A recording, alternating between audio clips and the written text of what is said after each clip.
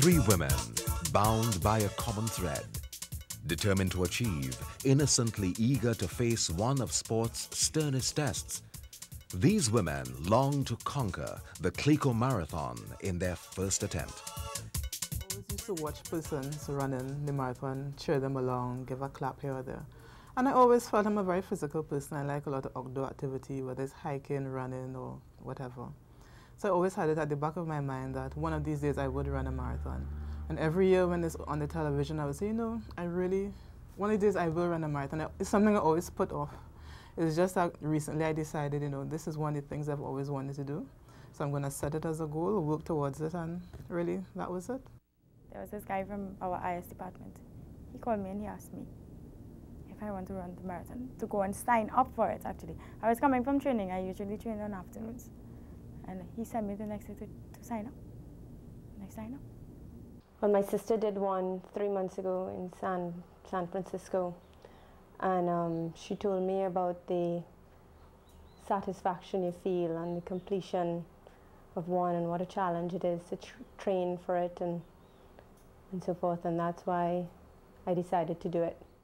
Three faces of the 18th edition of the CLICO Trinidad and Tobago Marathon. Ready or not, each will engage in a battle beyond all of their expectations. By their own choice, this is their destiny. Stay with us. More Runfest action coming up.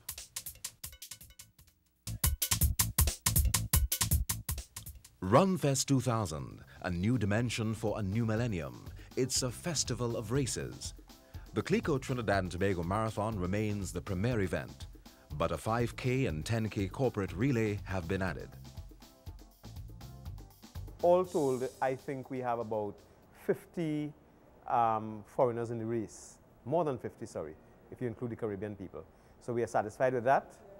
And with respect to the 5K, we are now, as I understand it, going up to 900, I guess, by the morning. They'll close off at the 1,000. We're rounding off there. Full marks there. The relay fell short some, but still, given it's a first attempt, I think we are satisfied. So overall, I think we are quite satisfied with what we are seeing.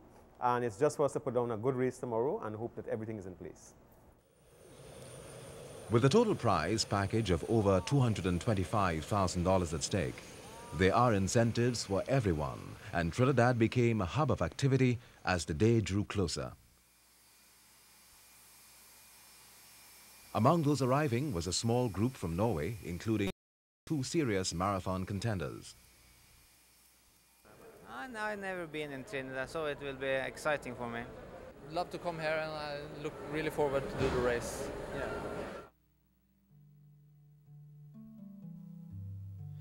The day before the CLICO Marathon is like the calm before the storm.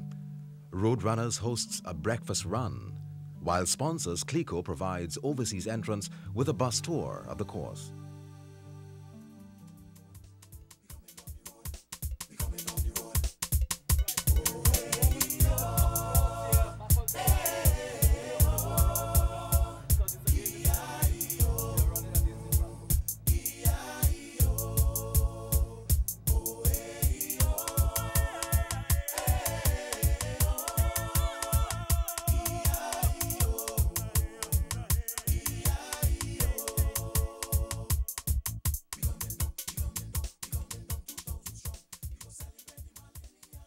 In the cool hills of the Central Range, members of Athletic Central have made a tradition of arranging a pasta lunch the day before the race.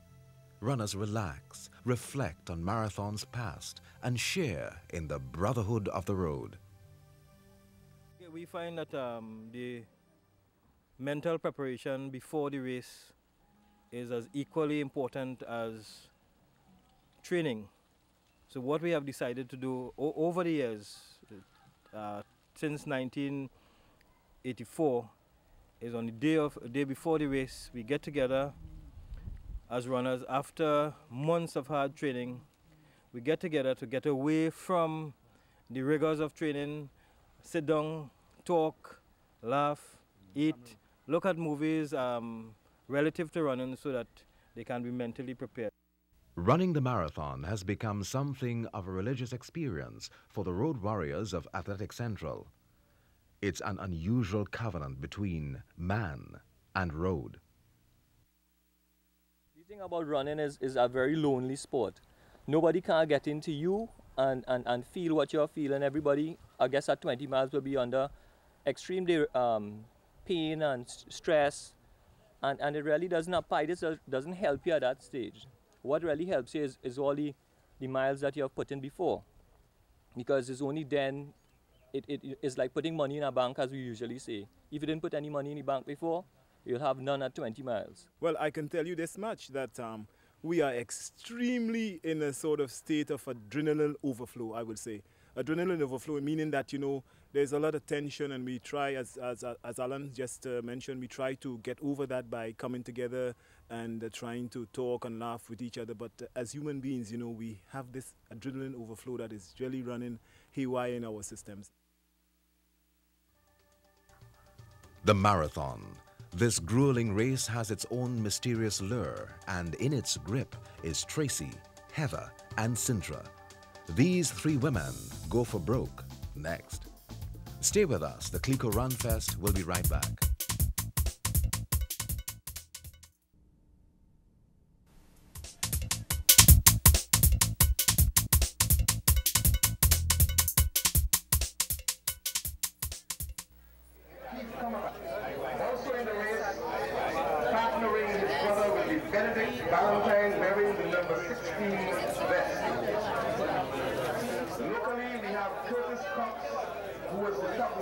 Participation is on the upswing. Over 450 runners were entered for the CLICO Marathon 2000. Tension filled the air as the seconds ticked by. Out of the darkness and massive bodies emerged the principals, queuing on the line.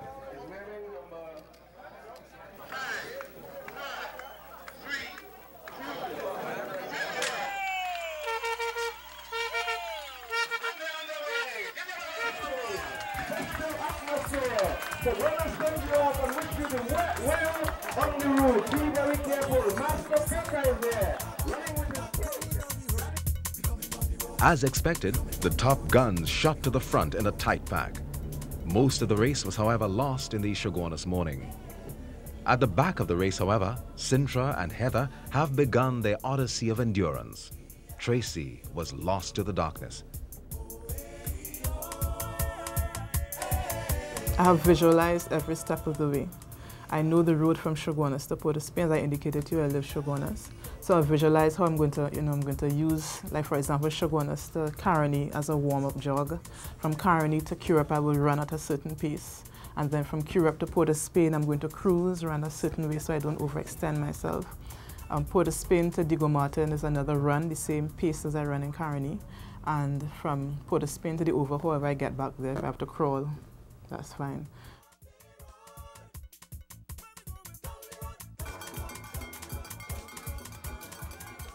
The communities of central Trinidad make the marathon a unique event with their enthusiastic support. The supporters, like the ball, Abdul, you don't eat meat, or they say, move on, Abdul, you're looking good. All of this is psychological food, is nourishment, is protein for us to finish that marathon.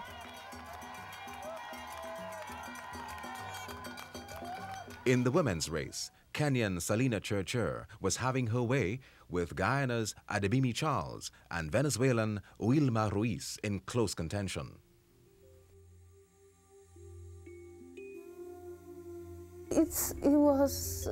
To me, it just started like doing games in primary school. I chose to run, others chose to play volleyball, play soccer, others chose to do other things, but I chose to run, and then I continued running, and I'm still running up to now. To the front, the pace was relentless. I have pretty good confidence of running well tomorrow, but that is if, you know, the runners, what I'm running against, this, you know, it's gonna do, you know, go out and work hard in order to run fast. If no one really gonna work hard tomorrow, you know, the race might run slow, you know. I predict it might run slow, it might run fast. It just depends on the runners. The humidity was taking its toll on the lead pack and the pace has slowed significantly. Typically, Holassie was to the fore, with Ballantyne playing the waiting game. Heather and Sintra were anchored to the rear but plugging on.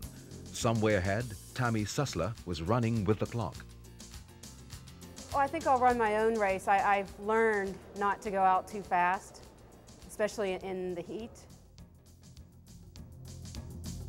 At the 18-mile mark, Paminus Ballantyne made his move, once more winning the duel with Holassie. Further back, Sussler's tactics were beginning to pay off. I like the competition. I like marathons. I'm better at the long distance, and I like to see the world. At the head of affairs, Ballantyne had the race sewn up.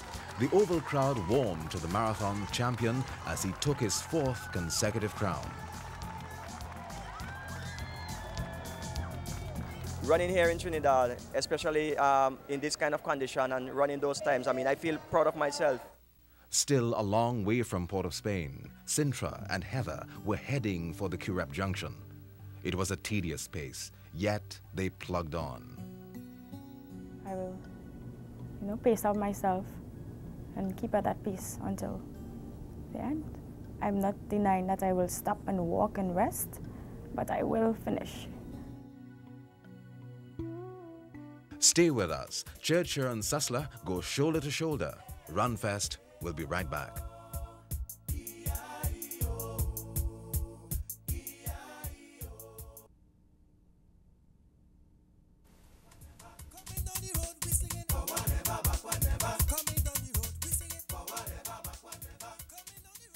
I'm from the Rift Valley, which is the western part of Kenya. It is high and many runners come from there. A lot of runners, mostly the best from the country are from there. So, and we also have a tradition of good runners. Like Kip Keino is living in my hometown. So, we have a lot of good runners there too. Churcher and Sussler were playing a cat-and-mouse game. This was clearly going to be a duel to the end.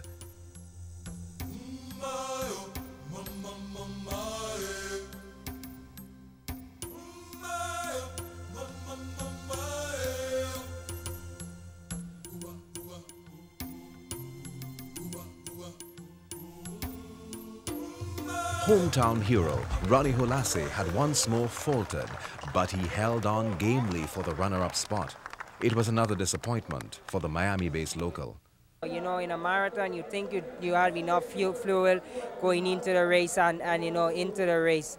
But today, it was really tough on me. Pamela's run a really good race, but, it's fortunately, to get dehydrated at that point in the race. That's the toughest part, actually, in the race, to get dehydrated, and then you have to go through that phase to finish.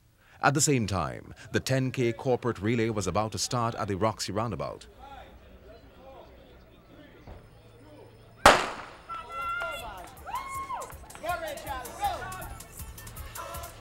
Back at the finish line, Ness was coming home on tired legs for 3rd place.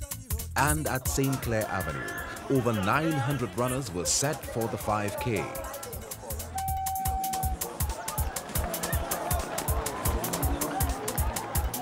As they set off, Churcher and Sussler were locked in a titanic struggle of wills.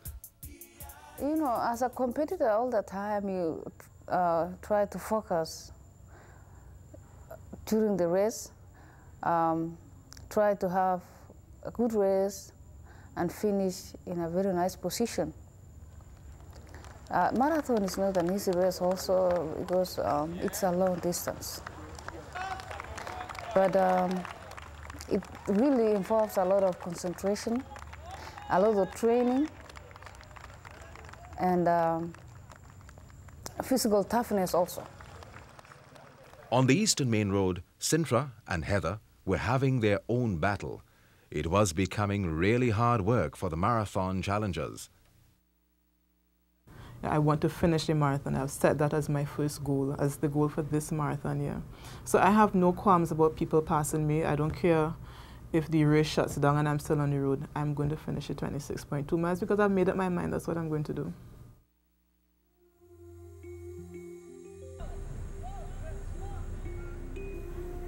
The clever American had run her race, a patient one, but the Kenyan had something extra. This is it now. You have to go for it. You know, you have to finish it regardless of the pain. Every runner is feeling the same. You're not the only one. So everybody's fighting to the end. So keep on going. Churcher stepped it up in the dash to the line.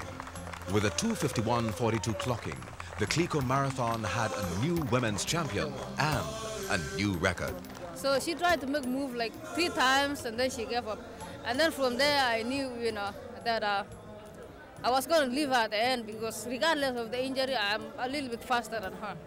And I was running with Selena for up till 25.5 miles, and then she picked it up in the last half mile, and I just wasn't able to move my legs. Just couldn't go with her. I wish I could have been just a little bit stronger that last mile. I need to be a little tougher mentally too. It's tough to come in second place so close. Former champion Luilma Ruiz plugged on for third. The mood at the finish line was festive as the marathon heroes continued to come in one by one. Symbolic victories were being celebrated all around. One of the key elements of the CLICO Runfest Millennium Celebration was the 5K event. This race brought the widest participation of road runners, most of them there for the fun. But there was a bigger purpose. They all wanted to be part of this historic event.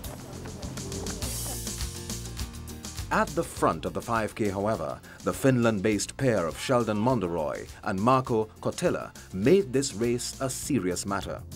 Running at full throttle, the international track athletes were really making it a stretch. For most, though, it was a lazy Sunday morning jog.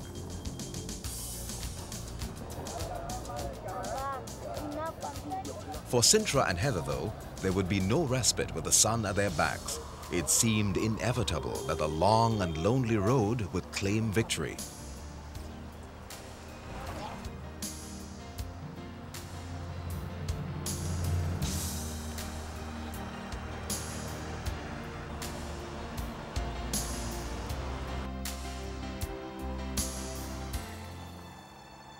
The 5K went to Finland's Marco Cortez, with training partner Sheldon Monteroy seconds behind. There may have been a lot of traffic at the finish line, but for Tracy, the road was clear in Woodbrook. For the first time in her life, Tracy had hit the wall. I think when I face the wall at the end that I've heard about, I think I'm at the age that I'm prepared to be able to deal with it. In my younger single days, I think I could have never set such a challenge for myself. This was it. Make or break, Tracy was on her own. At the finish line, the best part of the day for the top runners was unfolding.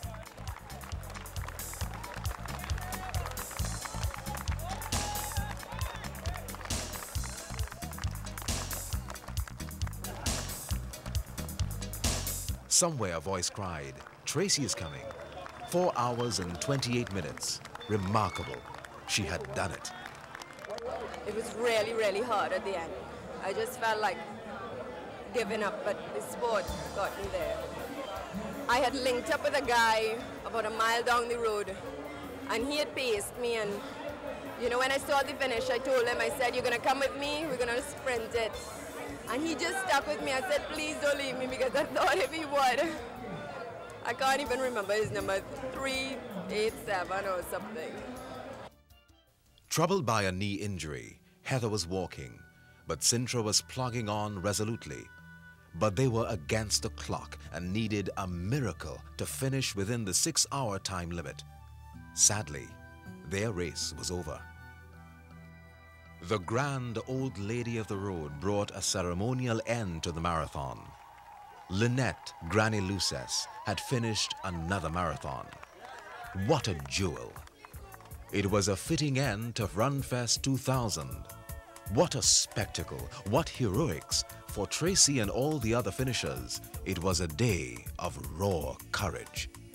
It was a day of accomplishments, even for our marathon castaways, Heather and Sintra, lost under the scorching sun.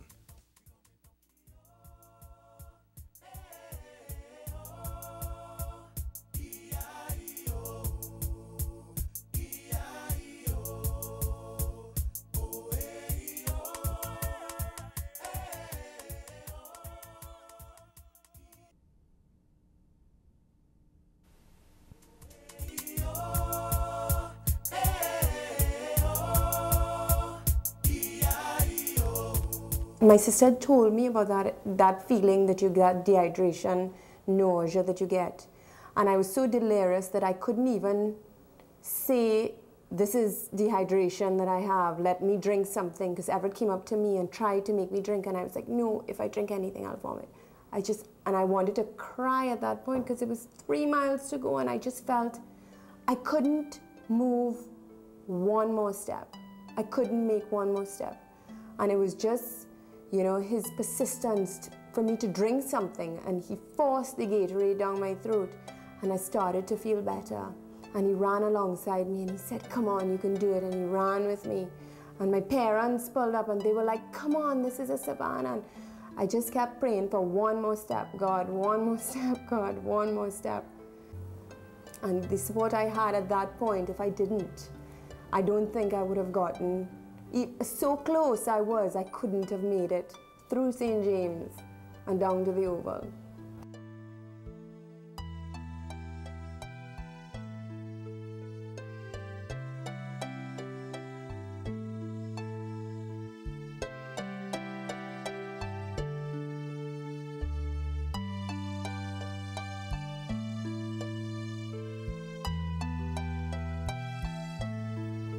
So for Sintra and Heather to do that after 7 hours on their own, it's just mind-boggling. That's a true marathon.